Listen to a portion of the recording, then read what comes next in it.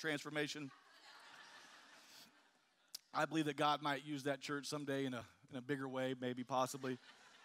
So he's in the very beginning stages of help launch that church and get it off and stuff. And so I'm teasing. Chad's over there on staff with him and Heather. And so, hey, it's good to see you guys. Thank you so much for joining us. You guys are always family. Can somebody shout amen? Well, praise God. Hi, show of hands. How many parents do we have here this morning? Will you raise your hands? How many parents we have? Wow. That's a room full of parents right there. Maybe we should just stop and pray real quick. Can somebody at least say amen to that? How many times have your kids uttered these words to you? But you promised. You promised. Just this week I was talking to Jackson. He reminded me of something. He said, hey, Daddy, you told us that we could get a blow-up water slide. And I said, okay. But I said, buddy, it's not summertime yet. I said, when summertime comes, maybe we'll talk about it. We'll talk to your mom and everything. And you know what he said to me? He said, Daddy, you promised. How many know our children are very good at reminding us when we promise them things? Don't get quiet on me now. How many know we can learn something from our kids? And we should be reminding our Heavenly Father about His promises. Woo, can I preach what the Lord gave me this morning? Are you guys going to be quiet or somebody going to be ready to shout? 4 of us. I'll preach it anyway. Most of us are good at telling God about our problems. But the Bible tells us to put the Lord in remembrance of His promises, not our problems. Let me say that again for those in the back. I said, most of us are good at telling God about our problems, but the Bible tells us to put the Lord in the remembrance of His promises, not our problems. Isaiah 62:6 says this, put the Lord in remembrance of His. Put the Lord in remembrance of His. All of God's promises are. Come on now. This is something to shout about, church. We should get excited about this. Whew. So what are we supposed to be reminding God of? Promises. Here's a question I want you to ask yourself. Write this down. What would our lives look like if we stopped reminding God of our problems and started reminding Him of His promises? Write that down.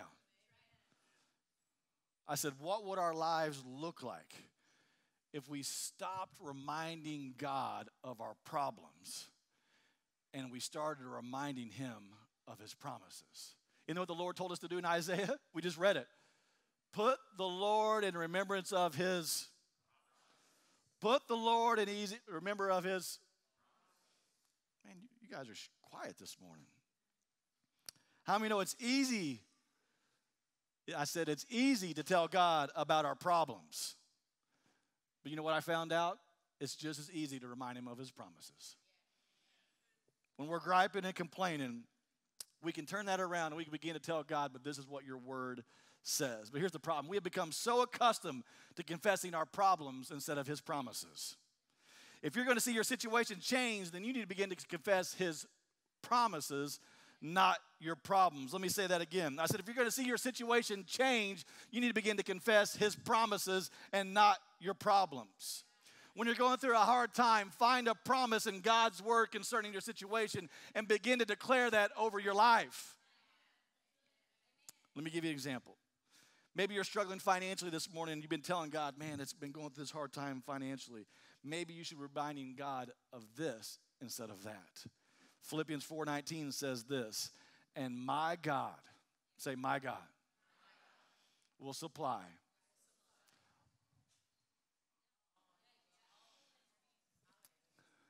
Let me ask you a question. Which one's easier? To say, man, I'm struggling financially? Or to say, God, you'll supply all my needs? Huh?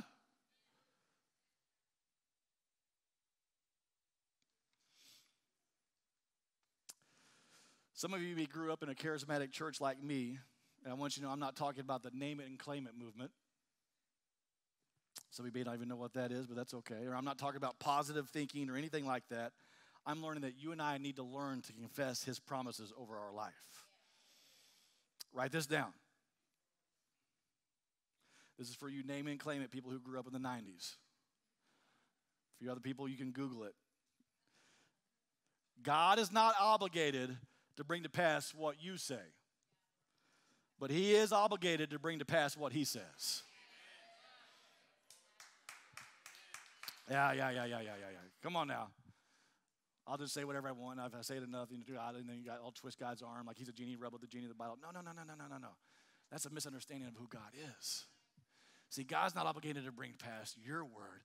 God's obligated to bring to pass his words. And so if you want to see your situation change, start confessing his word over your life. Hebrews 10:23 says this, we can trust God to do what he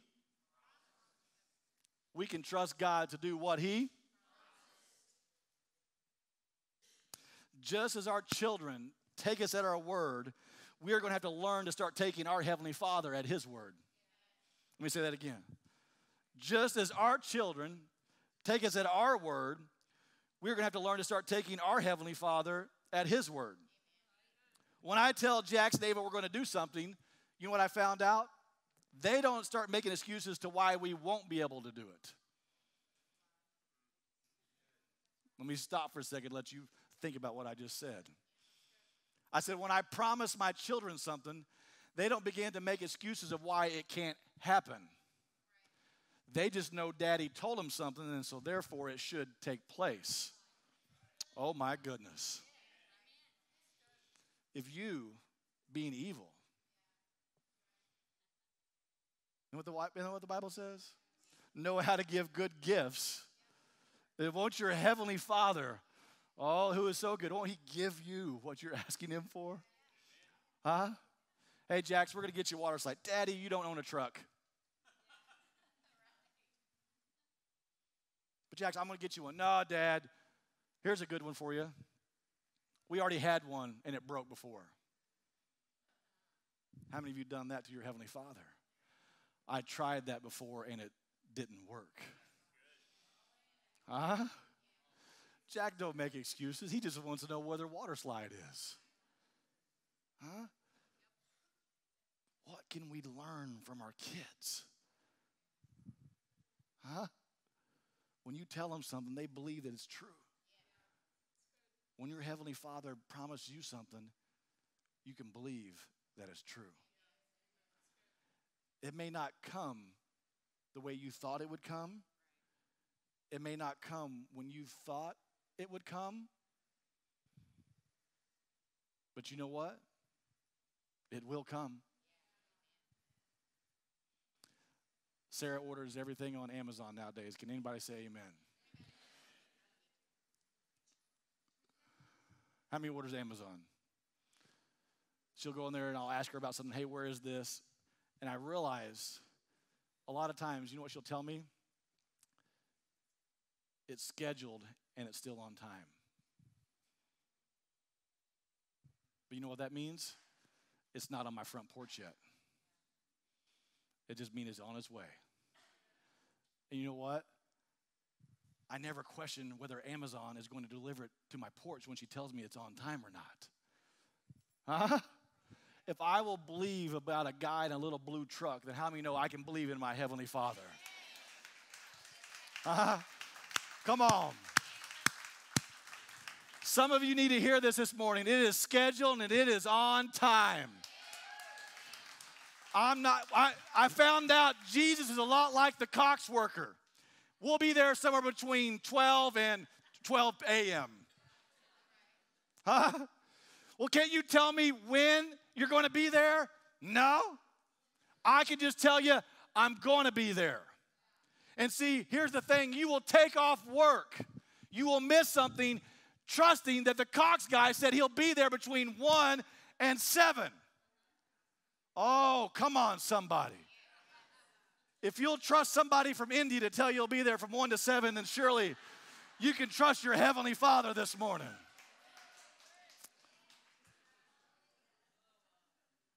Huh? But God, I don't see it yet. Just pull out your phone. Pull out that login information. It's up. JC beat me to it. That's okay. I'm glad you're talking to me this morning. You know what it says? It's on its way. Some of you have been holding on. Some of you have been believing God. And God sent me here to tell you this morning this. It's on its way. Somebody touch both neighbors and say, it's on its way. I'm not sure exactly when it's going to be delivered, but I know this, it's on its way. Can somebody shout amen this morning? All of his promises are yes and amen. Whew. If I was you guys, I'd be standing up. I don't even know how you're sitting down. Listen to me. When we are confessing God's word over our lives, it doesn't mean that we're denying the problems that we're facing. Let me say that again for you charismatic people.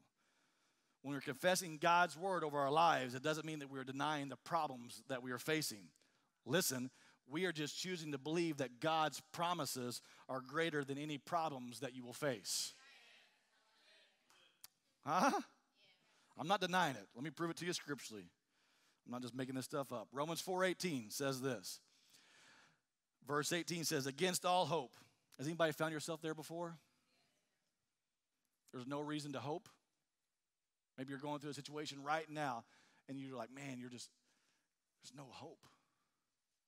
Against all hope. I wanted you to know something this morning. When all hell is breaking loose in your life, you can still have hope. Against all hope. The Bible says Abraham still had hope.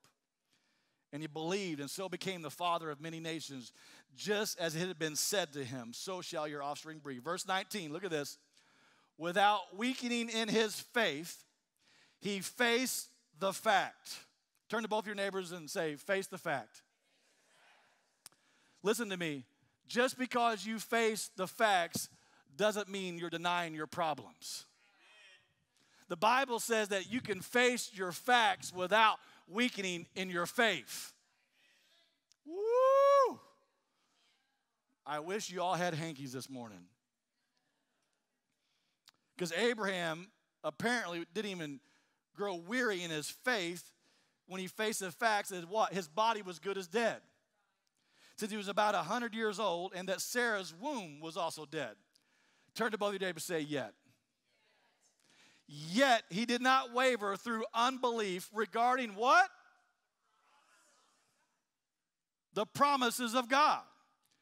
But was strengthened in his faith and gave glory to God. Some of you need to learn to give glory to God. Oh, I'll just wait until I see what I'm believing for before I give glory to God. No. Then you got it all messed up. You need to begin to learn to praise God before you start seeing what you're believing. God, why would I thank God before I see it? Because I know his promises are yes and amen. And so while I'm waiting, God, I will praise you. Woo. Some of you get so excited because you know what's on the other side of that Amazon package. I'm here to tell you what God has for you is nothing compared to the Amazon people. And if you can get excited about a little box showing up, then my God, you can get excited about a promise from your Heavenly Father. Begin to give him praise. Begin to give him praise. Where are we at? I don't even know where we are. He gave promise to God, but he was strengthened in his faith and gave glory to God. Verse 21, look at this. Being fully persuaded. Tell your neighbor, say, get persuaded. That God has the power to do what he. What's this series about? Huh? Some of you, it's okay to face the facts. Right now, maybe your financial situation isn't looking good. We don't deny that. That's not faith. That's denial. And there's a big difference. See, I can have faith and still face my facts. Maybe your financial situation isn't looking good. Maybe you have a health concern this morning. Maybe, I don't know what it is, but how many know it's okay to face your facts, but you can still trust God? The Bible says that Abraham grew strong in his faith, yet he faced a fact. He said, man, I'm 100 years old. My wife is just as old as I am. There is no way in the natural that this could take place, yet I will praise him because he promised me something, and I know if he promised me something, I know he's good to fulfill it. Can somebody say amen to that? How many know that's the God that we serve this day, church? Abraham wasn't denying the facts that him and Sarah were too old to have kids. He was just persuaded that God had the power to do what he had promised. Let me say that again. He was persuaded that God could do the power he had promised. And how many know that's the place that God wants you and I to get in our faith this morning? That we are trusting more in his promises than we are the problems that we're facing. Tell your neighbor, say, trust his promises, not your problems. It's easy, right? It's easier said than done sometimes. But how many know it's possible? I told Jack Zava, you could have a blow up. They took me my word. God told Abraham he was going to have children. Abraham took him at his word. God wants you and I to get a place in our faith that we can look at the facts without weakening our faith, because we have become fully persuaded that God has the power to do what he has promised. Can somebody shout amen to that? Tell your neighbor, say, become fully persuaded. Now listen to me, I want to be clear on this point. I'm not trying to get you to deny the facts that you're facing. I'll say it again, that's not faith. Listen to me. True faith is realizing that God's promises are greater than the facts that you're facing. Amen, that's right. Let me say that again. I said true faith is knowing that God's promises are greater than the facts that you're facing. Write this down. I need you to get this. I need you to get this. Come on. God's promises are greater than the facts you're facing. God's promises are greater than the facts that you're facing. You said if I would raise my children up in church and I would teach them and go in a certain way, God, they will not depart from it. How many know that's a promise of God? I don't know where your children are this morning, but you know what? Continue to remind God of his word. In the natural, your children may be going buck wild. But you know what? I'm not looking at my problems. I'm going to change my mind, and I'm going to change my perspective, and I'm going to start looking at God's promises. Because I did what you told me to do, God. I raised my child up in church. And so therefore, I can continue to stand that, you know what? They will serve the Lord.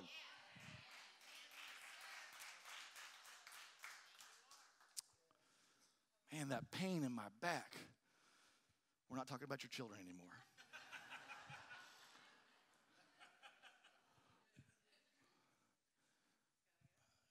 That pain. Isn't that so easy to say? Get that pain. There it is. Every morning when I wake up, I got that pain. You know what? That's okay. You can say, you know what? Every morning I wake up, that pain, honey, just is in my back. But God's word says, by his stripes I've been made whole. See, I'm not going to deny my facts. I'm just going to start adding the promises to my facts. Huh? That pain is, man, I wake up in there, but you know what, God? You said that you went to the cross for me, and by your stripes I have been made whole. And so therefore I receive it by the name of Jesus Christ. And listen to me, it's scheduled and it's on time.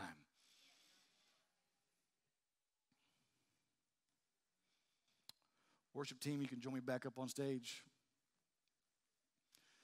I'm going to begin my first close.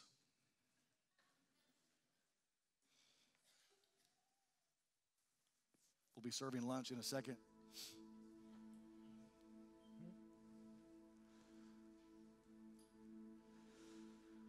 I just want to share a last scripture with you and a couple last thoughts. And then we'll go right back into worship, and we're going to have a time of prayer this morning. One of our core values at Reach Church is this: we believe in prayer. And listen to me, that's why we do this every Sunday at the end of service, because we believe in the power of prayer. I don't know what you're going through this morning, but the Bible says if somebody will agree with you and they pray the prayer of faith, that your situation can change. So that's why we offer prayer at the end of service every Sunday, because we believe that God wants to see your situation change. So in just a few moments, the staff will come up, and I want to invite you as we go back into worship, come down. Let us pray with you, but probably more importantly, let us pray for you.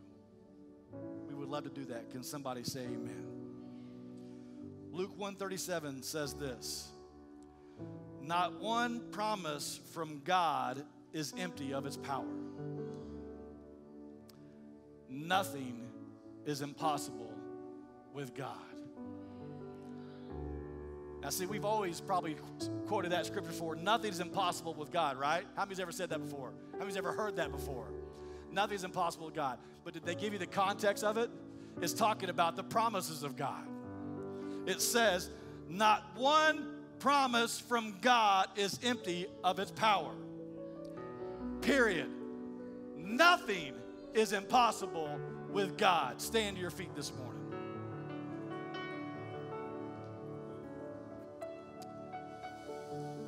I'm not sure what you're facing right now,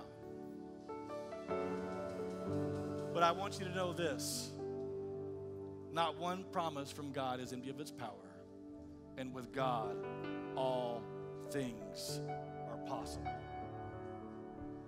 I want to encourage you this week to begin to remind yourself of the promises of God. As you begin to go out throughout your week, catch yourself. Make a note of how many times that you're talking about your problems instead of your promises. Just make a little note. Pull out your phone. You all carry phones. You have note sections. And just this week, just for fun, make a mental note, but one. When you start thinking about your problems, oh, there's two, start three. And you'll see how many times you start focusing on your problems instead of your promises. And then you'll begin to wonder why your situation needs to begin to change. And then you know what you do? Now change your perspective and start focusing on his promises instead of your problems. You know what that's going to require you to do?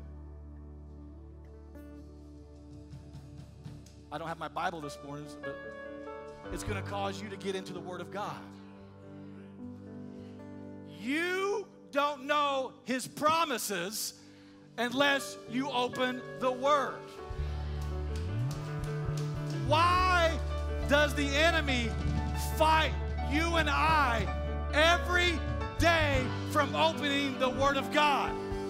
Because he knows the power.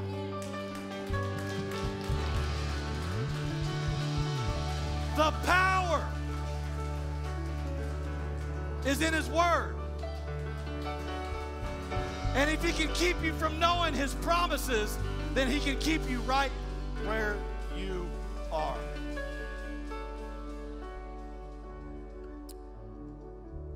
In my opinion, when Paul talks about it's a fight of faith, you know what the fight is?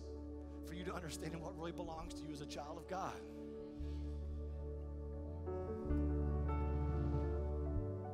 Open his Word this week, church. Listen to me.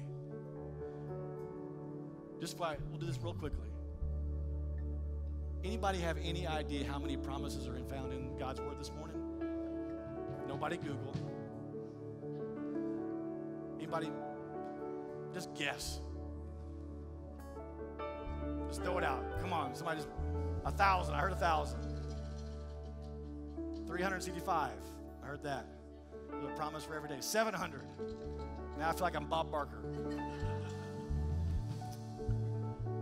Over 3,500 promises are in the Word of God.